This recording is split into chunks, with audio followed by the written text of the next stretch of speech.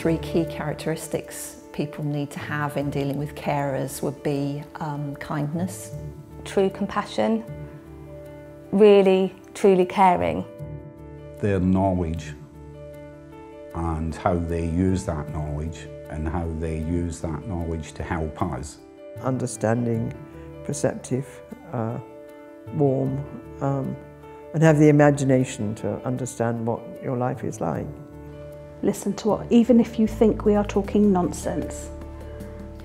Huge patience sometimes, and a very good ear for listening.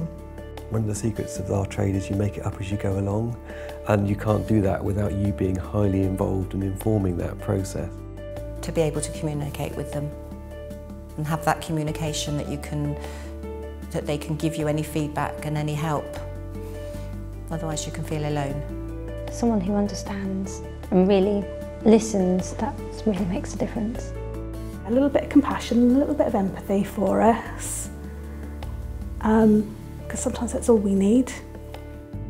It's really important that staff listen and truly listen to understand, and that recognise that we will be the voice for Dad. We are closest to him and we can provide them with lots of information that will benefit them and Dad's care and how we care for Dad.